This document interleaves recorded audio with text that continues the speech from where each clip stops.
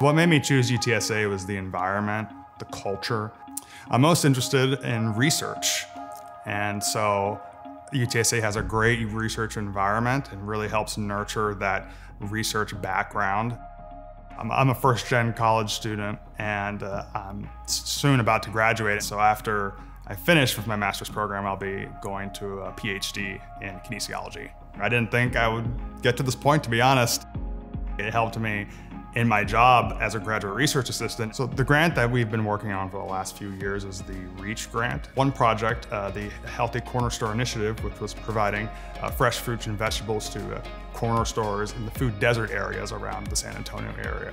Seeing what we were doing and the impact that we were doing for these community members that have been struggling, it really moved me and made me want to continue to pursue research in this area. Since we just became a Tier 1 research school, it's a prime time to really get your hands dirty if you're wanting to get into research.